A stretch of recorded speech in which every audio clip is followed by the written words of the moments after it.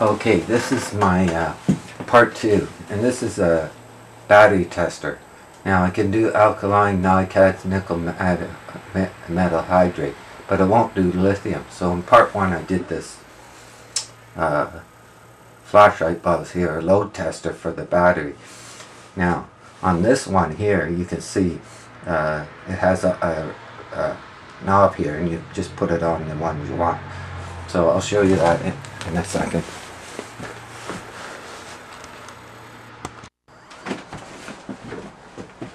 Okay, hi, my name is Dave, and I'm from Toronto, Canada, and I did a video on battery testers, voltmeters and tools. So I've done 3 videos. I did one on voltmeters so you know how to work. I had a friend I helped that out, and then I made one on a lithium battery tester with flashlight bulbs.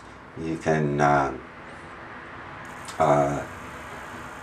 use that. You can use it for any battery, but if you have a voltmeter here, what you can do is just get a resistor. Okay, now there's 2 ways you can do this. You can make connections and then just plug them in, or use the switches, right? But this is the cheapest way to go. Now the only problem is you have to watch the power. Okay, so the voltage equals the power, or in watts, is equal to the voltage times the current. So say here the current here is 0.5 at full volts, you need 2 watts. Okay, now the reason I said Toronto, Active Components is at Steeles and Victoria Park, just south of, and you can get 20 watt resistors in it, and that's how I made one in the 90s. Okay, now on this meter I have, you have 1.5 volts at 150 milliamps. Well, you just take the voltage divided by the current and you get 10 ohms. Okay, so that's, now when I went into Shoppers it said 2000 milliamp hours at 10% rated value, and the people who make the batteries want you to do that. So if I run it at 200 milliamps over 10 hours, 2 things: I'll get 2000 milliamp and the voltage will be constant. It will, you know, the voltage won't drop. Now here is the battery here, this is the resistance here. So the voltage equals the current times the resistor. So if the more current I pull out of here, and the longer the battery goes, the shorter time you will get.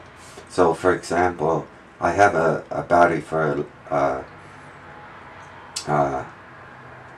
XL. It's a 500 milliamp battery. Now if I run it at 100 milliamps, it lasts 4.5, because I'm running at 20%. Anyways, this one here, this voltmeter, if you have a voltmeter, this is one of the ways to do it. And then you could put a switch here, switch them in and out, or make connectors. So that's just a simple way to make a battery tester. Now I've got one, and he says it's often called an expanded voltmeter because it's when it's to the left it's 1 volt, and if it's to the right it's 1.5, so you get a little bit more, and when it's in the middle it's 1.2. and I use them all for my cameras. So this is more for NiCads, metal hydrate, or radio control boats. Okay.